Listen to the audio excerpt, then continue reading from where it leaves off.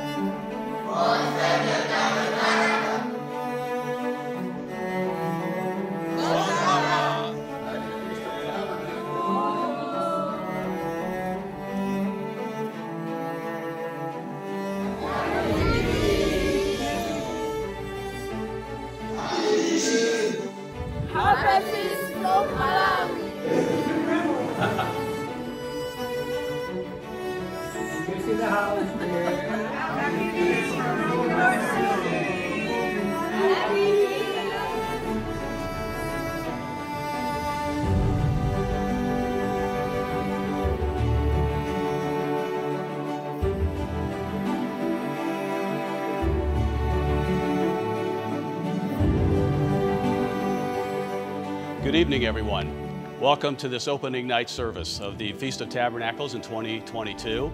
You have all gathered together here in God's presence as we begin this feast. I know that there is an excitement in the air as we gather together here tonight, as is fitting for the Feast of Tabernacles.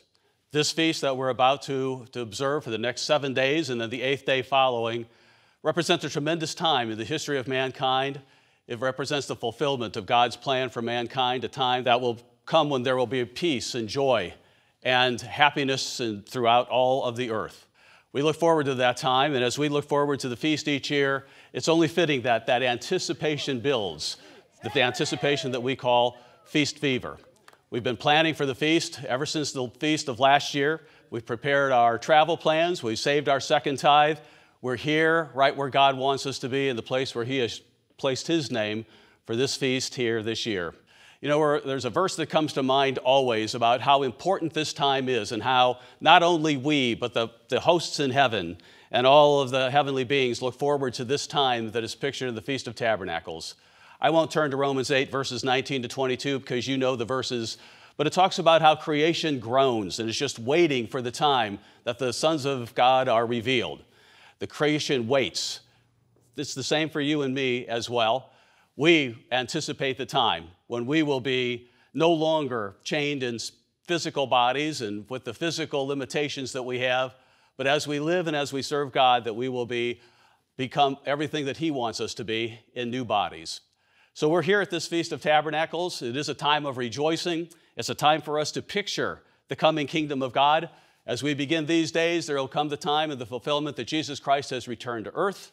Satan has been bound, and now creation and man are free to become everything that God intended them to be when He created them for us. And so we're here at this feast at that time.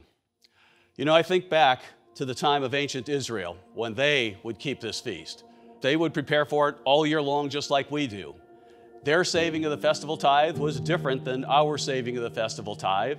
Their journey to Jerusalem each year was different than our journeys.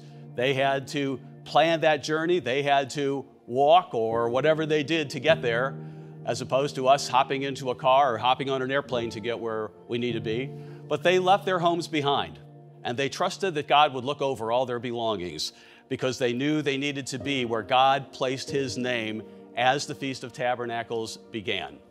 We leave our homes behind. Part of the Feast of Tabernacles, God says, is go to the place. Go to the place where I have placed my name. And as we leave our homes behind, we're reminded that this world that we live in is just a temporary dwelling place.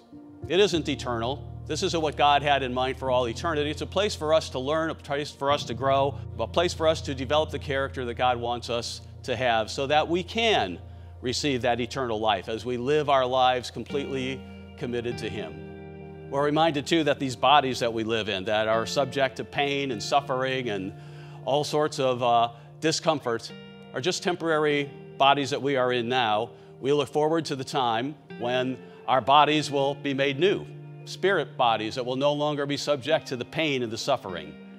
All these things are part of the Feast of Tabernacles when Christ returns to earth, and His way is upon the earth, and all people are learning of the ways that He has set for us. You know, as ancient Israel went to Jerusalem, it says in the Psalms of Ascent that they went with singing.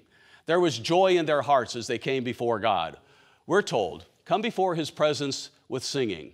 We'll intersperse this message tonight with some singing and praise to God, because we're all here to glorify his name and to remember that it's because of Jesus Christ that we're even here and have the future and the hope that we do.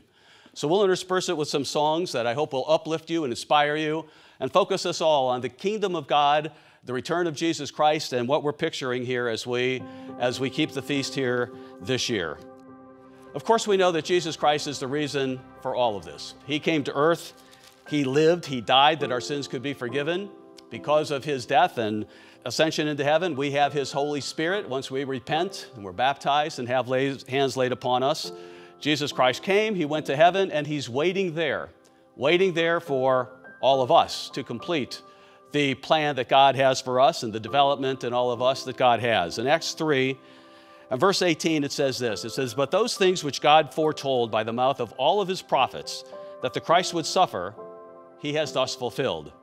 Repent, therefore, and be converted, that your sins may be blotted out, so that times of refreshing may come from the presence of the Lord, and that he may send Jesus Christ, who was preached to you before, whom heaven must receive until the times of restoration of all things, which God has spoken by the mouth of all of his holy prophets since the world began." Jesus Christ is at God's right hand today. He's waiting there. But he's waiting for the time when everything can be restored to the way that God wanted it to be, the way he intended it to be, before man got involved, did his own thing, and rejected God's way, and chose and subjected us all in the creation itself to the ways of Satan, far different and far inferior to what God had in mind. The times of refreshing. As we are gathered here at the Feast of Tabernacles, that time of restoration will begin. People will live different lives. They will be taught God's word. Satan will be banished. And there will be a lot of work that needs to be done, but people, as they live God's way of life, they will learn the joy and the peace and the contentment that comes from yielding to God. Declare his glory among the nations, his wonders among all peoples. For the Lord is great and greatly to be praised. He is to be feared above all gods. We are here to bring glory to his name, as we have done by following his command and coming here to the feast, wherever it is that you're keeping it. Verse 11 of Psalm 96 says, "Let the heavens rejoice and let the earth be glad. Let the sea roar and all its fullness. Let the field be joyful and all that is in it. Then all the trees of the woods will rejoice before the Lord." You see the same sentiment that was there in Romans 8, verse 19. The earth is waiting for this time to be renewed. For he is coming, verse 13, he is coming to judge the earth. He will judge the world with righteousness and the peoples with his truth. That's what we picture. That's what we should be feeling. That's what we should be remembering as we go through the feast. And as the earth is under Christ's reign, and as people learn to treat it with the respect and with the adherence to the instructions that God gave for keeping the earth, we will see it renewed just as Christ said, or just as it was inspired in Acts 3. In Isaiah 35, words you'll probably hear later on in the feast as well, but to focus us on it and put it into our minds, it talks about that time of restoration and how beautiful the earth will be. Isaiah 35, verse 1. "The wilderness and the wasteland shall be glad for them, and the desert shall rejoice and blossom as the rose. It will blossom abundantly and rejoice, even with joy and singing. The glory of Lebanon shall be given to it, the excellence of Carmel and Sharon. They shall see the glory of the Lord, the excellency of our God." Back in the book of Revelation, we see the hosts in heaven rejoicing as the time of Christ's return to this earth draws near. Just to read a few of the scriptures there and their praise that they give to God as they look forward to this time. Revelation 5 and verse 11.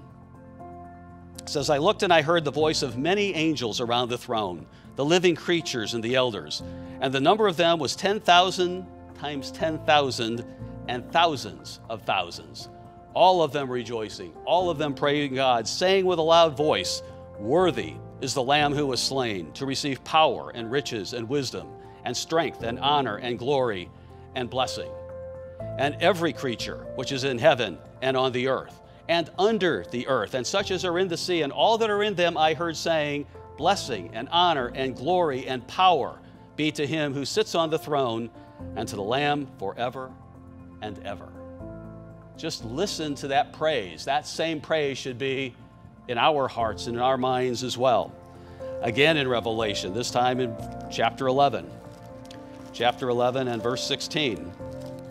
The 24 elders who sat before God on their thrones fell on their faces and worshiped God, saying, we give you thanks, O Lord God Almighty, the one who is and who was and who is to come, because you have taken your great power and reigned.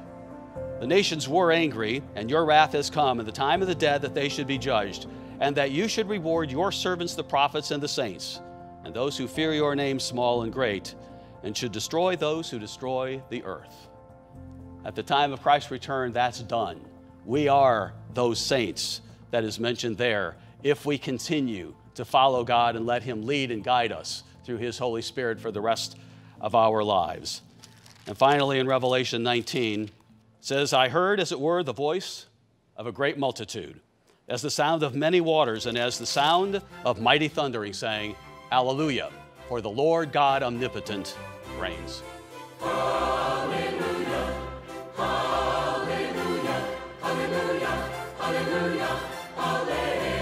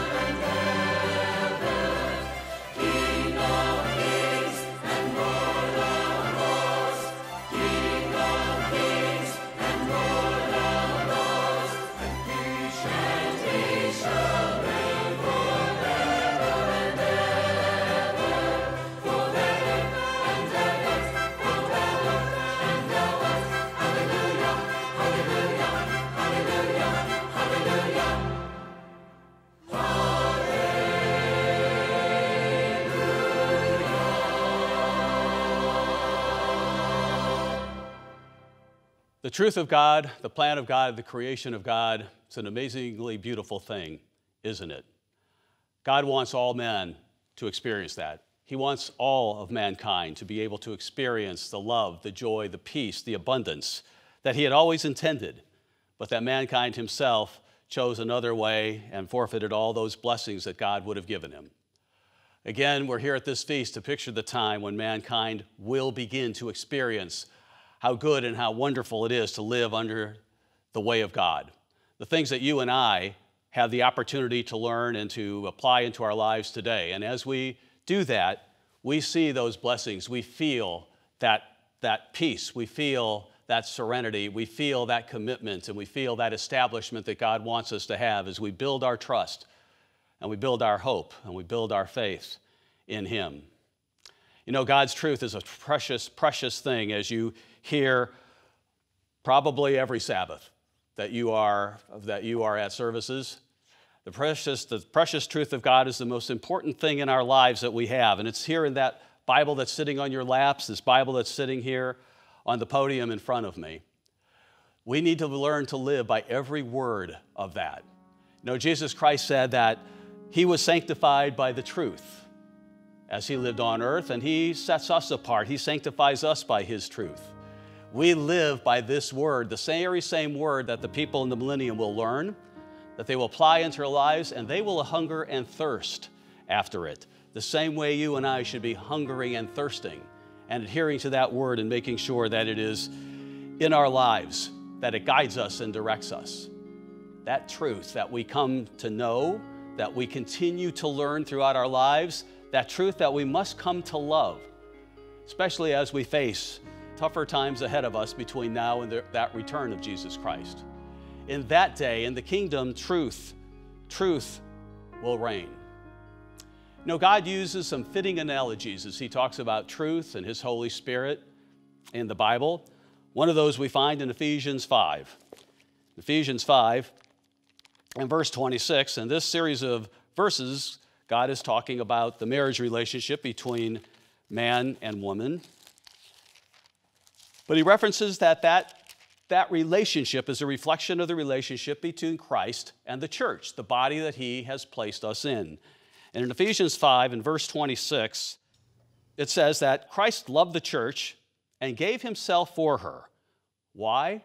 That He might sanctify it and cleanse her with the washing of water by the word.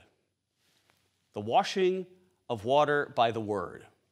You know, as we read the Bible, as we learn the Bible, as we look into it and compare it to how we live our lives, how we think, act, and react, we find that there is that washing of the water of the word when we see ourselves in the faults and then use God's Holy Spirit to wash away those faults and weaknesses and attitudes.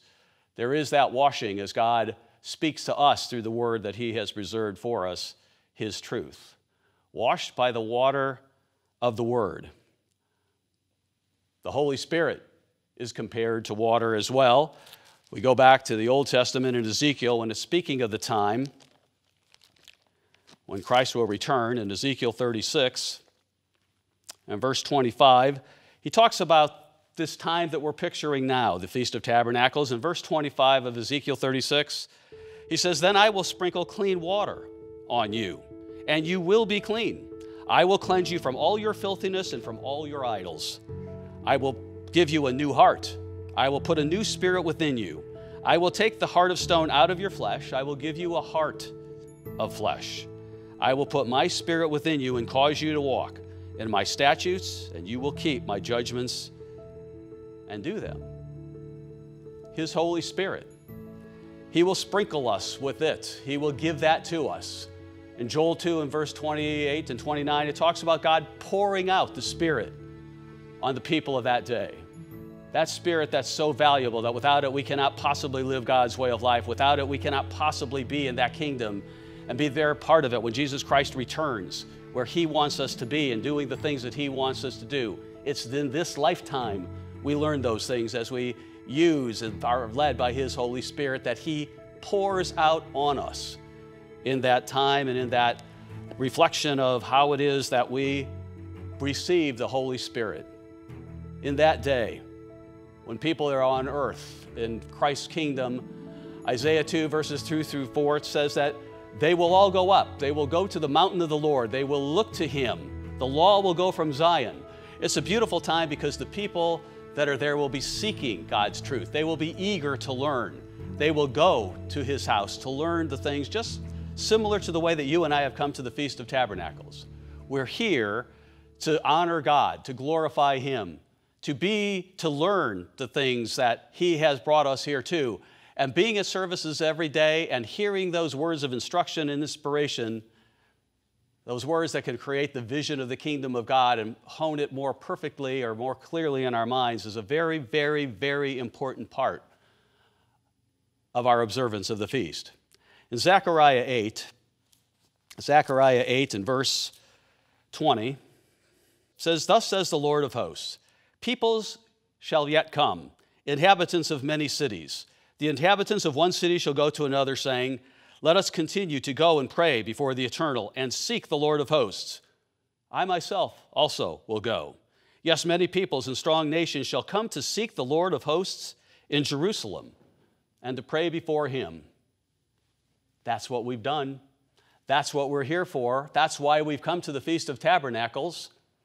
You know, every day during the feast there will be a service. I know that there's holy convocations on the first day of the Feast of Tabernacles and on the 8th day or the last great day, but there's a service every single day during the feast. Have we come to the Feast of Tabernacles to go to the mountain of the Lord and to hear His word, to seek His law, to seek His instruction, to be inspired by the Word of God? That's what we're here for. You know, in Hebrews 10, verse 25, it says, "Don't forsake the assembling of yourselves together." It doesn't say on just the Sabbath day. Don't forsake the assembling of yourselves together. God gives us this once-a-year opportunity for 8 straight days and 9 when you consider the opening night service. 9 straight days that we can assemble together before Him. 9 straight days that we can hear His message, that God can speak to us, and that we can be here together in His presence. Don't neglect.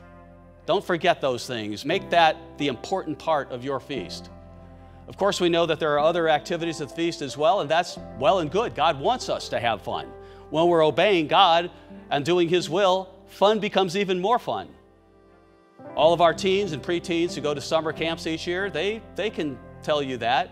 They experience that. They have great times, unlike any other time they have during the year, because they're there together every day. They are immersed, or they begin their day with God's Word. And the fun they have when they're sharing their experiences with people of like minds, they'll tell you it's unlike any other thing they do in life. So it should be for you and me as we're here at the Feast of Tabernacles, that we're together. We've come out of the world, that God has called us out of the world to come to this place, to be together and to be before His presence, to hear His word, but also to have fun. In Habakkuk 2:14, "In that day, the knowledge of God will cover the earth as the waters cover the sea." And these 9 days that we're here and in our lives, the knowledge of God, the truth of God, should guide us and be in our lives as the waters cover the sea. In Zechariah 14, a few chapters ahead in Zechariah 14, he talks about the time of God and the time of waters. In Zechariah 14, verse 8, it says, "In that day it shall be that living waters shall flow from Jerusalem, half of them toward the eastern sea and half of them toward the western sea, and both summer and winter it shall occur. And the Lord shall be king over all the earth. In that day it shall be, the Lord is one, and His name one." Waters, we're told, will go forth from Jerusalem, healing waters that the whole world needs to hear. As we live and as we go through this Feast of Tabernacles, each day being able to enjoy the activities that have been planned, to be at services each day, to immerse ourselves in the way of God in this time, we'll find ourselves thirsting for God's way more and more. We'll find ourselves praying more and more for God's kingdom to come when everyone can enjoy this. In John 7 and verse 37, the Bible says, "On that last day, that great day of the feast, Jesus stood and cried out, saying, "If anyone thirsts, let him come to me and drink. He who believes in me, as the scripture has said, out of his heart will flow rivers of living water." In the last day, that great day of the feast, Jesus stood and he cried aloud to the Jews and the Pharisees and the chief priests. He addressed the assembled crowd. "If any man thirst, let him come unto me, and he'll never thirst again.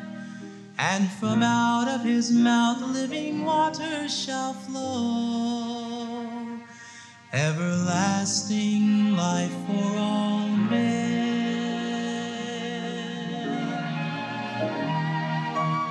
Rivers of living water shall flow, God's gift of creation will show, peaceful and free from fears, gentle and crystal clear. One day from New Jerusalem shall come, flowing and as the whole world will know that God gives to those who freely receive rivers if you believe. Jesus, I said, let him freely partake of the water of life I give.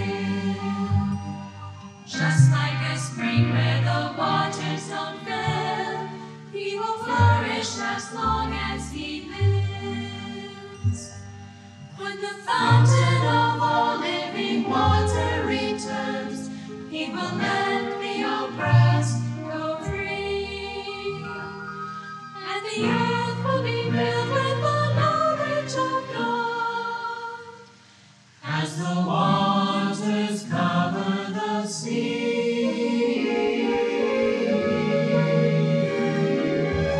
Rivers of living water shall flow, God's gift of creation will show, peaceful and free from fear, gentle and crystal clear.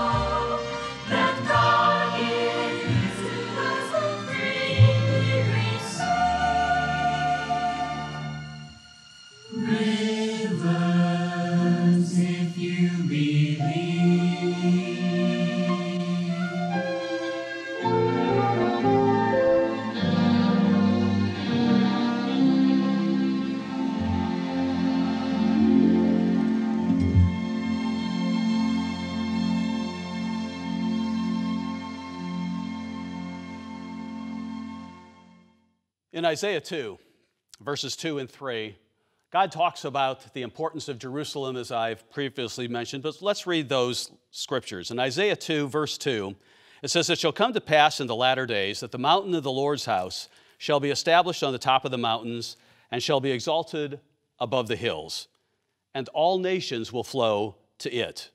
Many people will come and say, 'Come, and let us go up to the mountain of the Lord, to the house of the God of Jacob.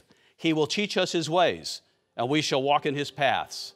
For out of Zion shall go forth the law, and the word of the eternal from Jerusalem.'" The teaching in the millennium will come from Jerusalem, which has a prominent place in world history, has a prominent place in the here and now, has a prominent place in the kingdom, and has a prominent place in the time beyond the time of this physical earth. Teaching will go out from Jerusalem. People will flow to it. The law will go forth from Jerusalem.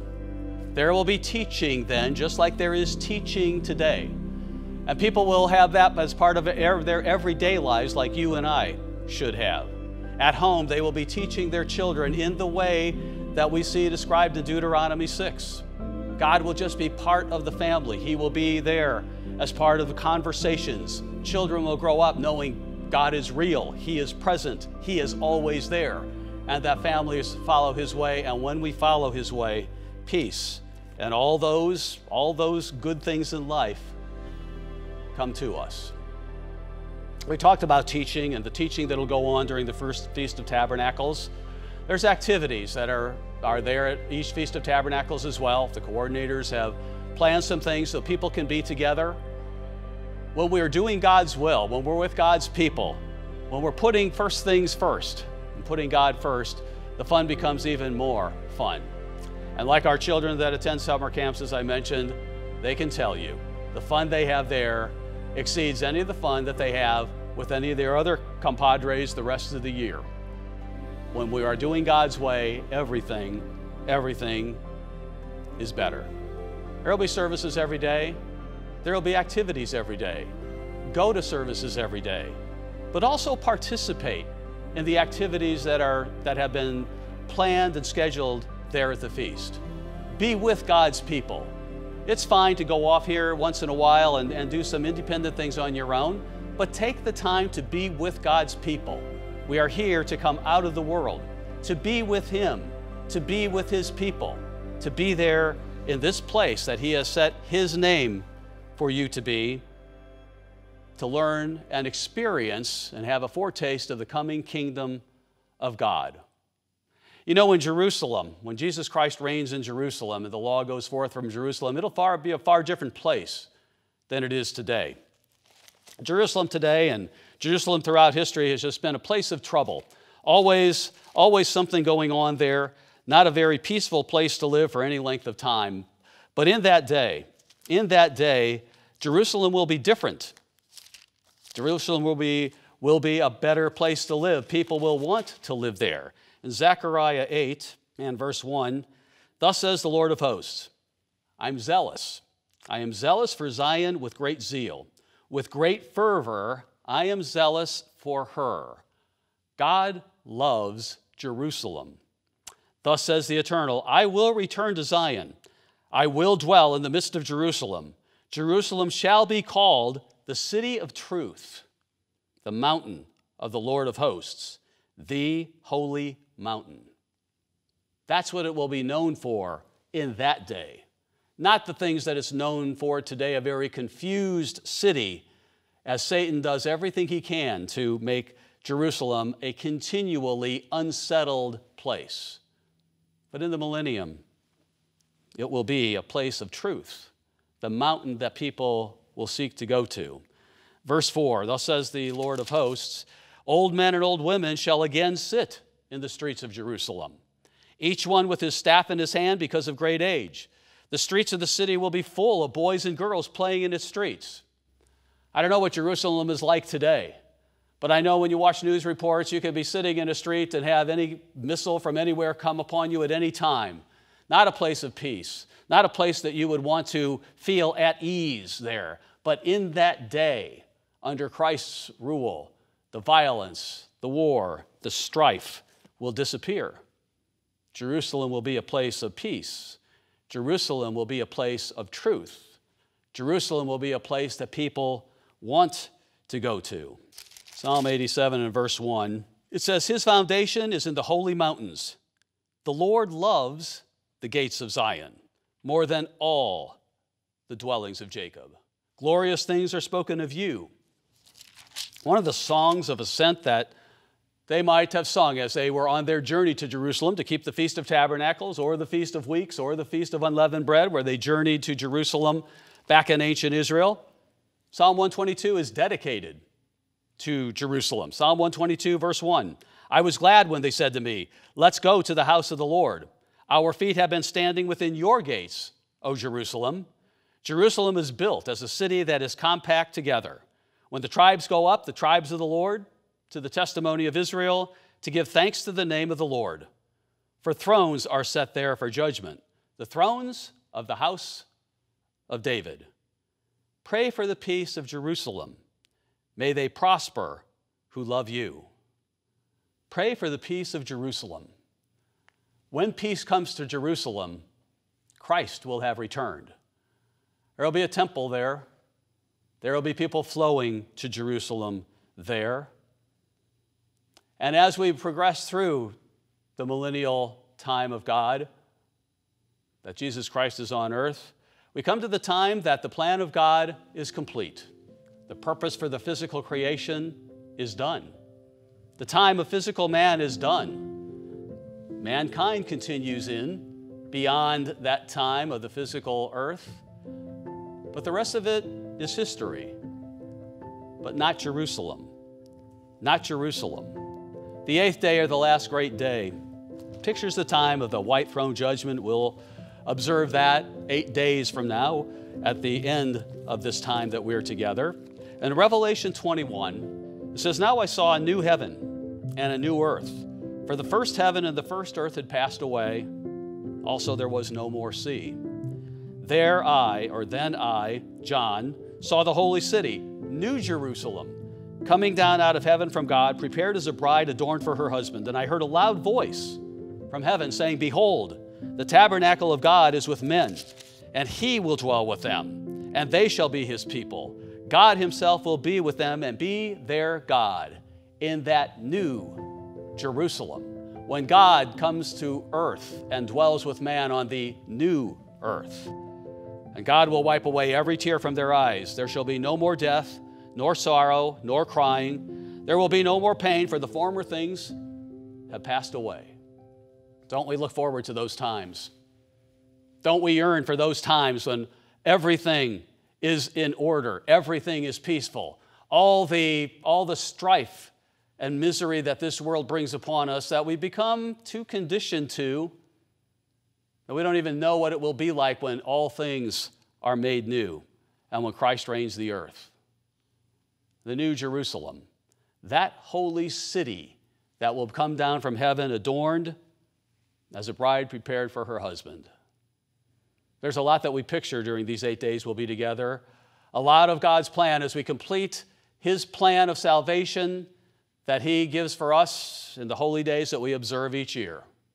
What God's will is that salvation will come to all of mankind. He has called you and me now to that time. It's up to us to follow God, to yield ourselves, and to do the things that he expects us to do, in fact, commands us to do. As we're here at this Feast of Tabernacles, enjoy it, embrace it. Let it be an inspiration to you. Let it help hone your vision of the kingdom of God, and let that motivate you through this feast and beyond, that you are ever and ever more committed to God, committed to do his way exactly, diligently, and carefully, just as he says in the Scriptures. Have a wonderful, wonderful, and meaningful feast, everyone. May God be with you all. Last night I lay a-sleeping, there came a dream so fair. I stood in old Jerusalem beside the temple there. I heard the children singing, and ever as they sang, methought the voice of angels from heaven an answer rang, before the voice of angels, from heaven an answer rang. Jerusalem, Jerusalem, lift up your gates and sing, Hosanna in the highest, Hosanna to your King.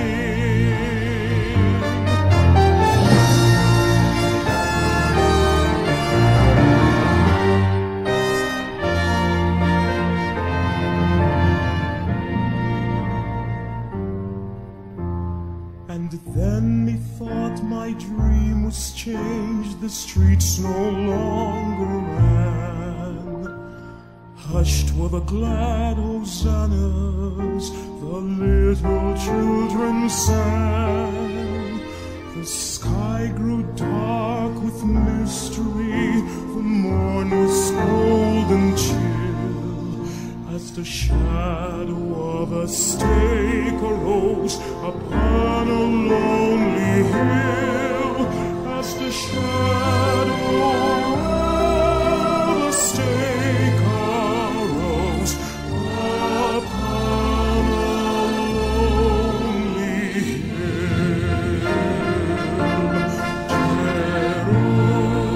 Jerusalem, Jerusalem, hark how the angels sing, Hosanna in the highest, Hosanna to your King.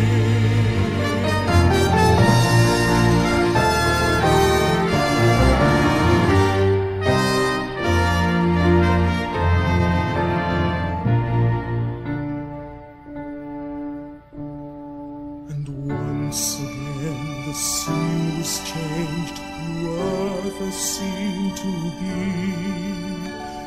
I saw the holy city beside the tideless sea. The light of God was on its streets, the gates were open wide.